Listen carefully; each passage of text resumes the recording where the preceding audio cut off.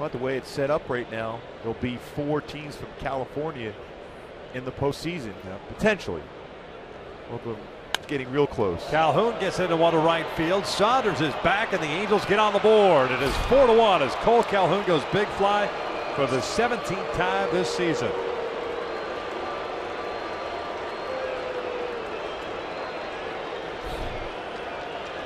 When you think about it, that power from a leadoff spot for Cole Calhoun. That threat, sees a lot of pitches, works counts well, great extra base capabilities. 17th home run for Calhoun. Stayed back on that one well. A split finger fastball that did not dip down in the zone, stayed around knee high. That's what you try to do against a split finger fastball, is elevated enough to be able to square it up, and that's what he did.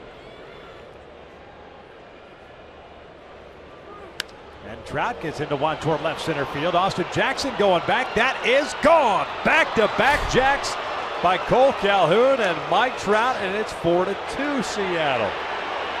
36th home run, and that is a long way to hit a baseball.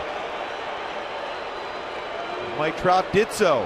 111 RBI now for Trout. Got herself a baseball game now, 4-2. Another looked like a split finger fastball, a backup slider that stayed down in the zone. Man, that's some power.